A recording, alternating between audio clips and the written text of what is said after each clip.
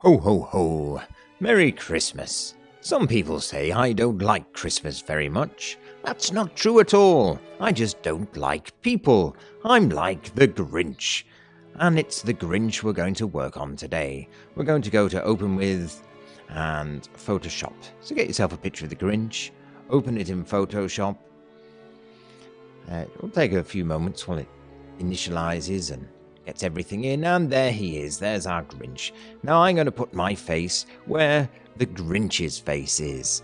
So what do I need to do? Well, the first thing I need to do is take a picture of me in a similar position so I can put that face where the Grinch's face is. So back to Photoshop. There it is. Let's get the picture of me. I'm going to go File and Place Embedded. And let's look on my desktop. There's a photo of me and place. Now I'm going to put my head in the right angle and the right size. To make that easier, I'm just going to drop my opacity of that layer down to around about 30%, so I can sort of see my outline and I can see the Grinch's outline too. So let's sort of rotate that so it matches. Stick it more or less there. It needs to be a bit bigger. So I'm going to grab the corner, hold shift so I don't stretch it incorrectly. I'm going to maintain the aspect ratio.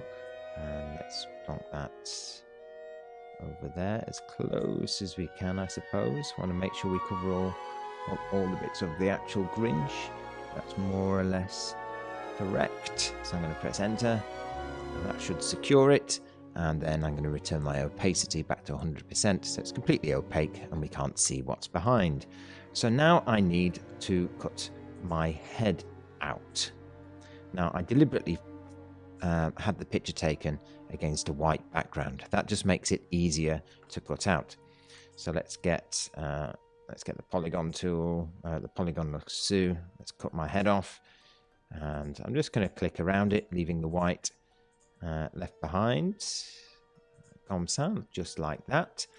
And then I'm going to deselect the white area, so I'm just left with the pixels with my head on it. So I'm going to switch to Magic Wand. I'm putting it on remove subtract from selection, and I might just increase the tolerance to around about 40, because I think that white isn't actually white. It's a whole set of different shades of grey.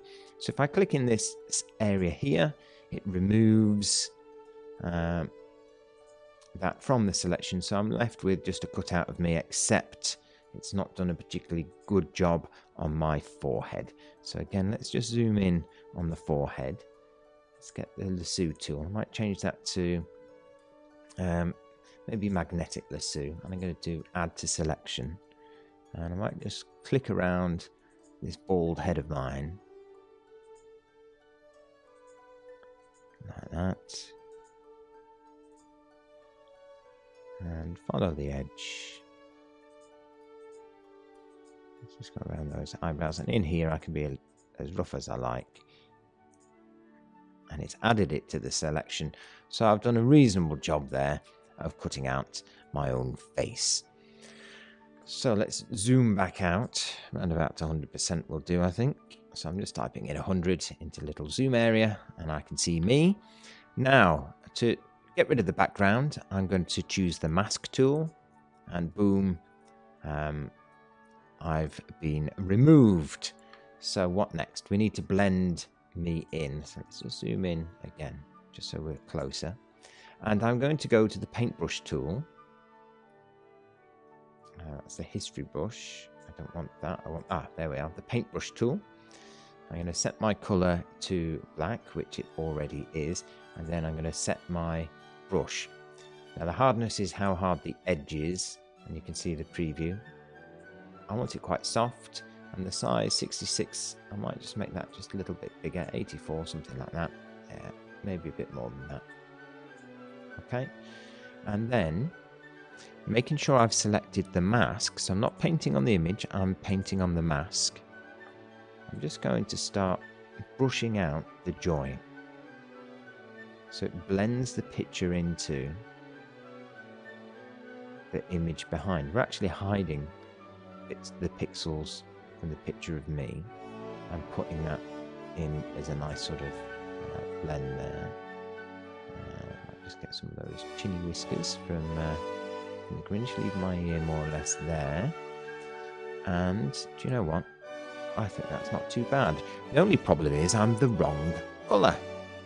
So, down here, making sure I've selected my layer, I'm going to click this, what looks like a contrast symbol, but is actually an adjustment layer. So if I click on that layer, I can go to hue and saturation, and then I can change the colours. Now I need to click this button, because otherwise, if I make a change here, the whole of the image changes its colouring, and I don't want that to happen. I just want it to happen to the layer with the image of me. So this little button here does that. So now I can change the colour of me and make myself look green like the Grinch, not too green. And if I want, I can change how much colouring there is in there, a bit more grey, a bit more green. I'm going to try and match it as closely as I can, and I think that's pretty reasonable. The only thing I don't like now is just the edging of this. Now sometimes you can double click on your mask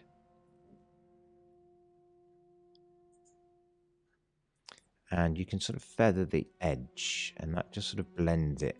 But you can see it's sort of spreading outwards and giving me a glow like I'm a ghost or something, which is not quite what I want. So I think I'm going to refine my edge. So I'm going to go select the mask, and we can see the mask again. And I've got shift edge here. So I'm going to shift the edge inwards and just add back a little bit of that feathering. Not too much because I don't want the glow. And maybe shift it a bit more inwards. And let's have a quick look. Okay. Maybe I did it just a little bit too much because my ear's gone. But that's okay. Back on there. I can just switch to white. Let's just reduce the size of that brush. And let's just put that ear back in. Bring myself back into that a little bit more. And I'm just going to bring that top of that head in. Like that. And I think I'm just going to take out some of the white. I think I'm now happy that I look like the Grinch that stole Christmas.